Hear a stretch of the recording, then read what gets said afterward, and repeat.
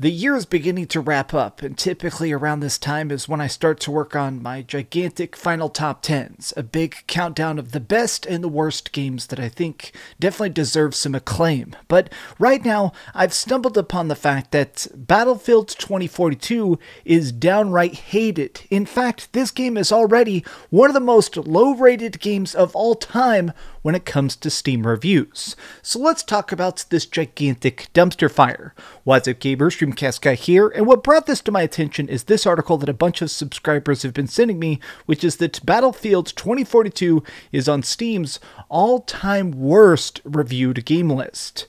Now, part of the reason I wanted to talk about this is because I'm still fascinated by how unfinished Battlefield is.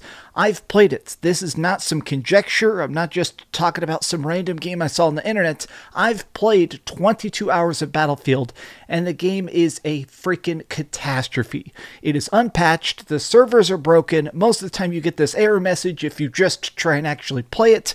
It is so obviously undercooked. And people are very, very annoyed about this. Alright, so let's dig into this. The recently released Battlefield 2042 has already earned enough negative reviews to secure its placement on Steam's all-time worst games ever made. Excitement about the latest Battlefield entry seemed to be incredibly high early on, with many anticipating it over this year's Call of Duty installment. Now that's going to be a separate video, but holy heck is Call of Duty Vanguard just such a separate, disgusting mess. But let's talk about this. So part of the reason that people are just understandably upset about Battlefield 2042 being a broken mess is that in order to play it up until now, you had to pay $100. Technically, the game came out yesterday, but if you're somebody that decided to play the EA Pay Pro price or go through Origin or you buy the Gold or Ultimate editions of the game, you got the game on November 12th. So a lot of us have been playing the game for 8 days, and the game completely sucks. It's got stuff like, it's got rubber bandings, you're constantly bouncing back and forth, the Xbox version constantly crashes, faulty weapon unlocks, like, it's insane to me how destroyed this game is. Now I want to pause this article for a second and show something to you guys that a lot of people have actually sent my direction, which is this. Somebody over on the Battlefield 2042 Reddit has compiled a list of every single missing feature from Battlefield 2042. Let this sink in. Now, this is over 100 different things that have been downgraded, removed, or are currently broken in the game itself. Now, this goes everything from, obviously, no single-player campaign, but also going all the way up to the fact that the class system sucks, there's less in-game assignments whenever you're trying to play the core features, there are less guns in the game itself, no manual leanings, you can't do the, corner peeks that you used to do, no high wall vaulting, it goes all the way up, less vehicles, no naval vehicles, which means that, you can't do anything except drive the hovercraft on water. Like, this goes on and on and on. Score system, no squad wipe scoring, no player damage points, no vehicle damage points, no vehicle kill assists, no headshot bonuses, no long range kill bonuses, no assist kill bonuses, no multi-kill bonuses. Look at this. It's insane to me that this game, oh my gosh, this goes on and on and on. It's like, even now, having known about this list, it is appalling to me how much is not in the game itself. Like, straight up, look at this. Lack of persistent servers means poor map rotation. I played for 10 hours and never saw the kaleidoscope, orbital, or breakaway maps. Fewer game-based maps. Like, here's the thing.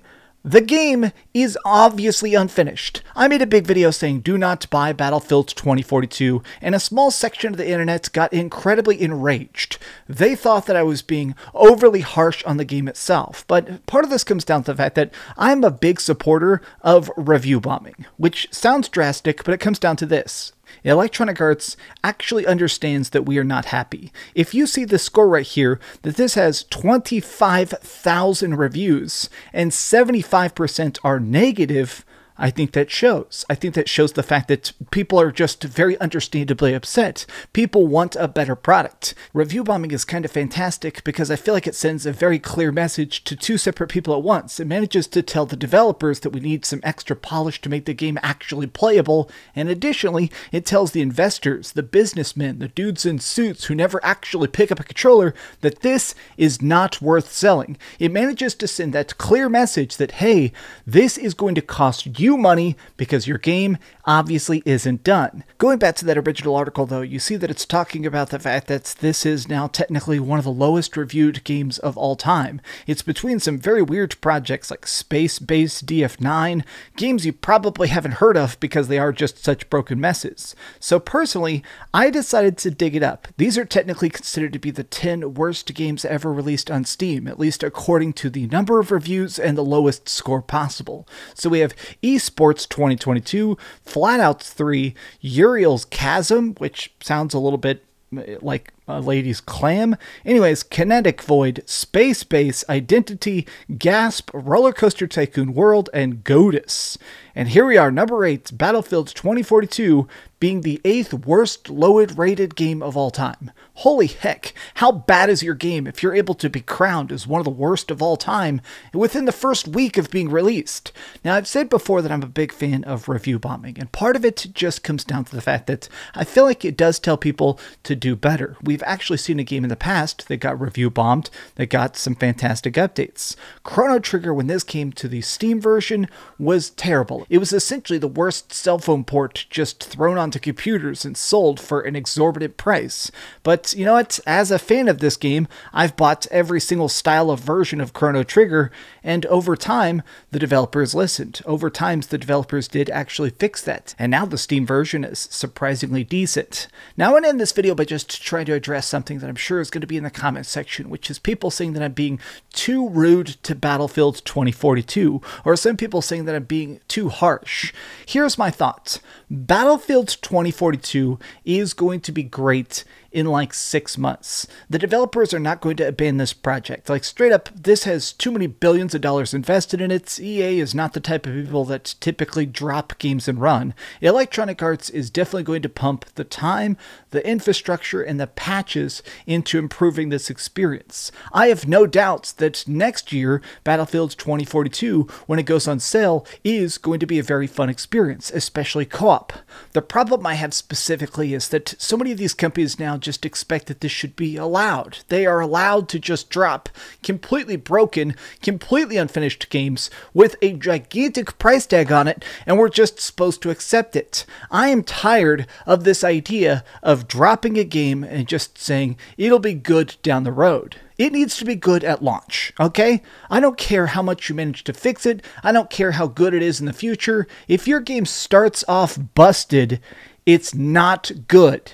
Somebody in the comment section a couple weeks ago drove me nuts. When I first dropped the Battlefield review, there was somebody that said, oh man, you're playing on console, that's the wrong version. Oh, you're not supposed to play it on PlayStation 5. You're not supposed to play it on Xbox Series X. If there are bad versions of the game, then it's a bad game. Alright, well these have just been some off-the-cuff thoughts because holy heck has this been a complete catastrophe. I'm going to get ready to eat some pumpkin pie with some friends with a friend's Thanksgiving thing. I wish you guys the best. This next week obviously is Thanksgiving. There's probably going to be less videos because I'm hanging out with family and stuff, but I love you guys a bunch and I hope you all enjoy your holidays. If you enjoyed this video, please give it a like, share with your friends, and subscribe if you haven't already. But do me the biggest favor of all, and keep dreaming. Thanks so much for watching that video. If you want to see something else, you can always click this link to see what I put up last, or, you know, subscribe and see what's coming up next. Also, I promise that whatever I do, it'll try not to suck.